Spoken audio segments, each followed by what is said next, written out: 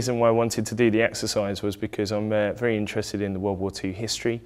but also it gave us the opportunity to go and do some ski touring, learn some new skills that a lot of the group haven't done before, and just sort of test ourselves in a different environment, something a bit more extreme and something that we don't get to do every other day.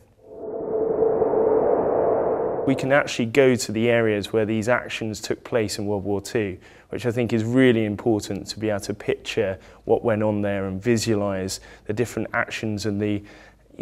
absolute extreme conditions that these people operated under and the pressures that they faced.